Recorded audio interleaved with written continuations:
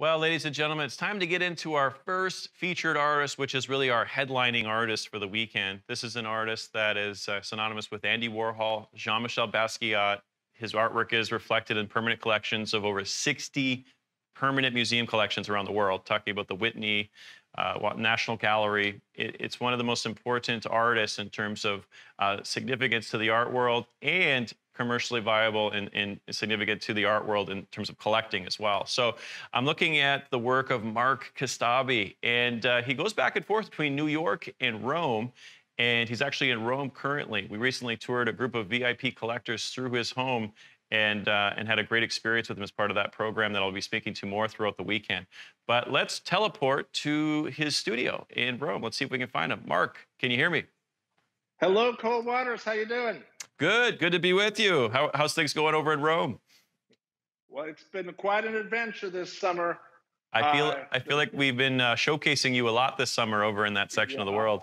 Yeah, I've had tremendous success with my art career, and the latest success with this very successful cruise with Jordan Sitter to Iceland. Oh, and nice. Unfortunately, yeah. They did like a $500,000 or $600,000 of my work, and then I got off the ship early to come back to Rome to work because there's such an incredible demand for my paintings that I need time to work. But I had a 2-hour period to do some sightseeing in Iceland in a town called Akariru or something like that, Akureyri. And during my little walk, I got hit by a car. I saw that on Facebook. Yeah. How are you recovering? Is everything okay? Well, look, I'm standing. You can't see my head injury anymore. Got a little pain in the ribs, but it's getting better every day. But when it happened, that was so scary. I thought I was going to die. Some people think I actually did die and that I'm a cat and I'm on my second life now. Okay, and you now reincarnated. It's changed my, because my art style is evolving and changing, and I'm more inspired than ever, and I'm so grateful to be alive because human life is so fragile. I thought about human life is, but cockroach life is not. Neither is ant life. They're going to go on forever. Well, that's fair. As humans, I didn't see that coming. But so I'm fine. I loved Iceland despite that, and I'm more productive than ever, and I'm super thrilled about working with you guys. Well, I just love the fact that we're able to feature your work in such a dynamic way now. In this catalog, we have more than 100 pieces. You are, such an important artist to the art world. You're in so many museums. Your art's been represented in so many different forums. And to finally be with Park West Gallery, I think it's really exciting for our collectors, but it's exciting for I think, your career as well, because we're going to give you exposure in an additional way, maybe in a way that you hadn't had prior. So I'm super excited to be continuously showcasing your works. Thank you. Well, you already have been for over 2 years. I have my friends and associates who email me and call me all the time saying, Mark, I just saw you work on a cruise ship. These are people who don't go in art galleries usually. Yes. But now I'm getting all this great exposure, and I'm very grateful for it, super grateful for Albert Scaglione, who's the genius behind this whole infrastructure. It's just amazing. Anyway. So those of you who can I share? Yeah, sure. Go ahead. I was going to say, so for those folks that are tuning in, maybe seeing your work for the first time, you have kind of an amazing story. You made it to New York in the kind of the center of art in the early 1980s, and you kind of developed and exploded on the scene throughout the 1980s. Can you talk a little bit about how it transitioned from you to becoming so recognized in the art world? Okay. Well, it wasn't overnight. Not an overnight sensation. I'm more like a chess player, and I've studied chess, and to win at chess, it's a matter of an accumulation of small advantages and occasional big advantages. Like one big advantage that I had was my decision to move to New York in 1982, which is the center of the art world. And that helped a lot. But even that wasn't enough to make me a rich and famous artist. But now I just recently gave a TED talk on how to become a rich and famous artist. And I have 6 rules on how to do it.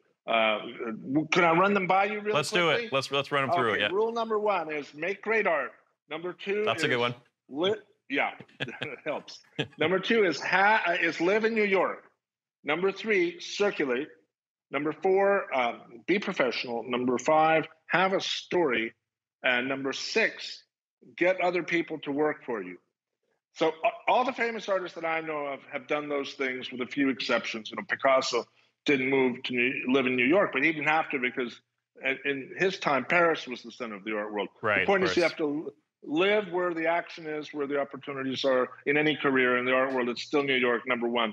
So after a year of trial and error, I finally figured out about rule number 3, which is circulate, go to art openings, so network. I went to Leo Castelli Gallery. I met Andy Warhol, Basquiat, and all these famous artists very quickly, and that just made everything click. And I got invited to be in a lot of group shows, and then it led up to the 60 museums that you mentioned. By the way, little correction, I'm not in the Whitney. My brother Paul Kostabi, an artist who you guys represent too, is in the Whitney, but I'm not. Oh, I'm okay. in MoMA. Yep. Yeah, I'm in MoMA, the Guggenheim, the Metropolitan Museum, and the Corcoran Museum, and the LA County Museum, and 60 museums. But I don't need to. I'd like to be in the Whitney. I'm working on it, but anyway. Maybe I was thinking of it when I just interviewed your brother a few weeks ago, getting it crossed. Great, that's nice to hear. How did that interview go? Oh, I loved it. I loved it. Your brother's a cool cat. Let's say that. He is. Yeah, absolutely. He's a great artist, great person, and I'm so glad he's part of the Park West team and family too. So here's a painting I just finished. Oh, wow. It's called Tell Me Something I Can Hold On To Forever and Never Let Go. And it's a romantic picture of a man holding a red umbrella protecting this woman during this light rain. And you see the whole thing through this box. You're kind of in a small box looking at the street scene with the water reflections. And red, yellow, and blue. I'm very proud of this painting. I love the geometrical elements. Yep, thank you. And it's 60 by 45 centimeters. And if you want to see the back, that's how I document my paintings in the back. Second signature on the back with the title, the date, and the dimensions. Then later I'm going to put the archive code on that. And then talk about the Kostabi figure and just the inspiration and the idea behind the figure. The Kostabi figure is a faceless figure, which therefore becomes a universal language that transcends racial and national boundaries. So everyone can read their own story into it. And I do that figure in many styles. I do it in line drawings, volumetric pencil drawings, ink drawings, paintings, like smoothly rendered oil paintings on canvas. And also I do it in this style. This is kind of a new style of mine. Thank you. I love this painting. When I put this on social media, it got a tremendous amount of positive feedback immediately. And the title is Celebrating Eternal Ecstasy. And you can see there it's a couple toasting. And it's primarily red, yellow, and blue with lots of glows in the background. There's the appearance of texture throughout this painting. It just has that feel to it. Yeah.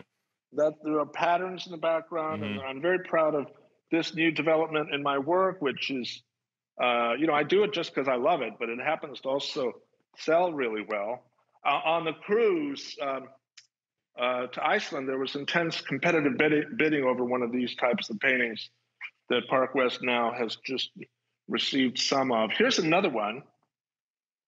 This one is called thank you. It's called The Melody of Mystery and Ecstasy. And it's got a lot of subplots going on in it. There's a dancing couple here, an embracing couple here.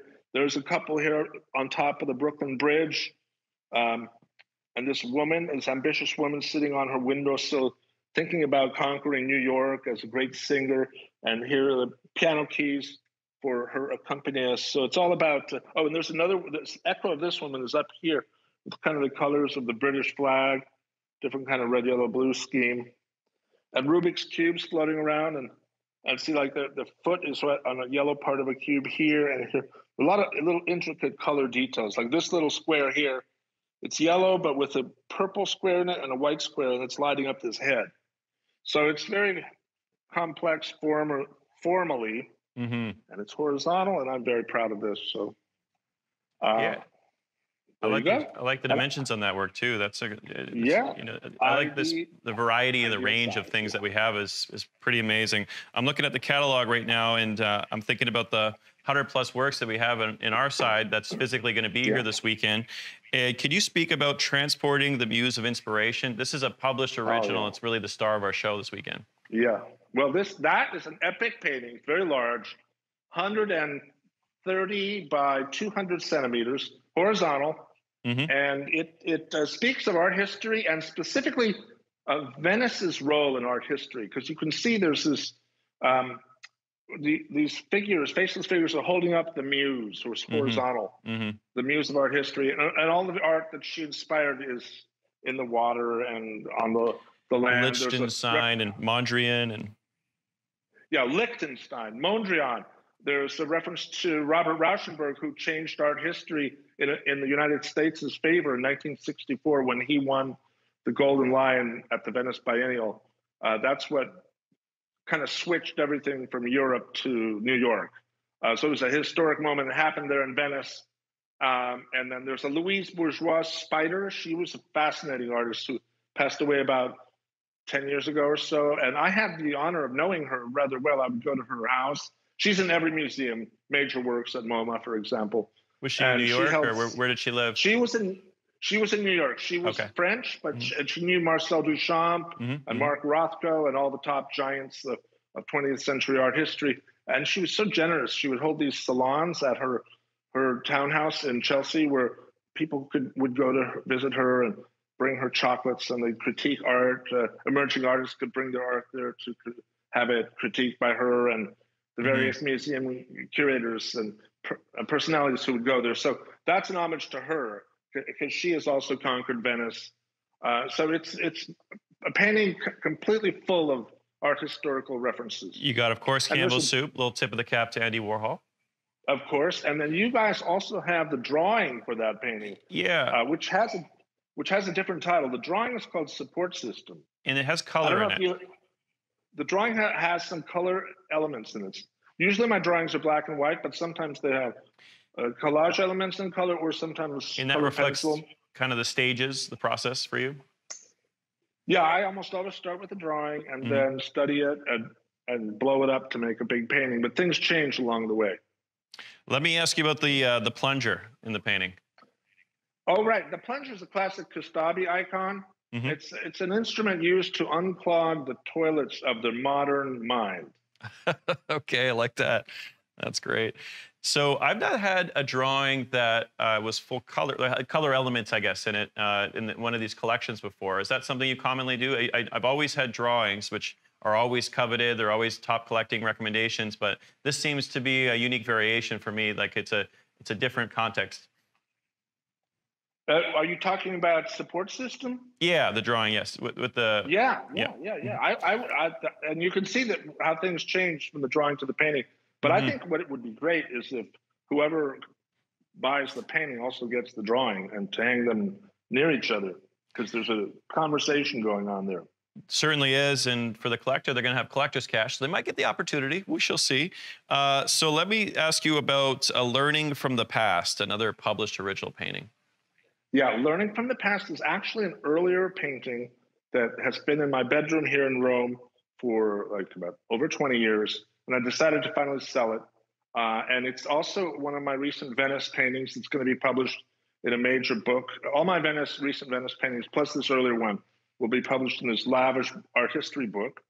It is the background is inspired by Canaletto, who was an Italian artist who painted scenes of Venice magnificently, and he sold them to tourists from England, for example. Okay. But he's in every art history book, and you can see Venice from the past in the background of my painting. And the couple on the swing come from it's a Kostabi image of two faceless figures on a swing, but that's inspired by a French artist named C-O-T. It's in the Metropolitan Museum, and it's been reproduced on many posters. And it's called Springtime, the painting, C-O-T. But I've revisited those two images many times in my own style.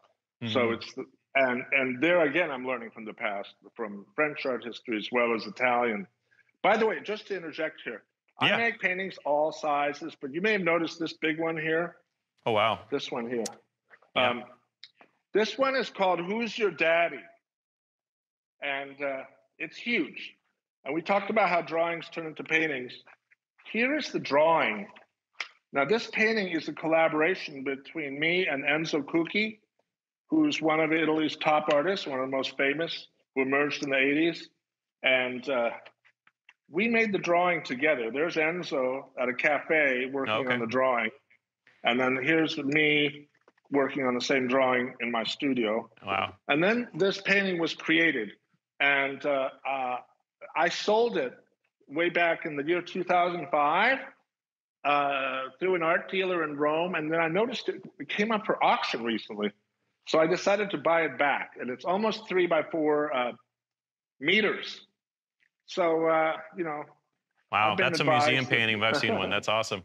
I think so, but you never know. It could end up in a private residence. It fits in my house. It doesn't even touch the floor. There's this rack here. Yeah, but that's a big room. I've been in that room. In terms of you got a big ceiling there. Yeah. Well, anyway, my friend. Yeah. Go ahead. You have another painting that I like a lot called Emotional Rescue. Oh yeah. Mm-hmm. The one where the man is carrying the woman through the flooded San Marco Piazza in Rome, which happens a lot in real life. That's going to be in the book too. Mm-hmm. Mm-hmm. So basically, this collection is all from your personal archives. We have a few things that are new coming out of your studio, but all of this is pretty much from your private collection. Yes, that is correct. What about this work to my left that is with the life is like you never know what you'll get? So it's like life is like a box of shapes. Yes. Well, that's a romantic painting that deals with you know, heart-shaped boxes and chocolates and the title is a playful reference to that famous quote. I think it's one of my best paintings. I love the very rich and subtle use of color. Like the sculpture. And a romantic theme. This is my drawing studio. Okay. This is where I sit and make drawings. Oh, excellent. Yep. Like this, like these. Here are 2 similar drawings that I just made. I made this one first, and then this one. And I drew this because I want to make a sculpture, a life-size sculpture of this scene. Oh, I see. You see, it's 2 angels, but each one only has 1 wing. Uh-huh.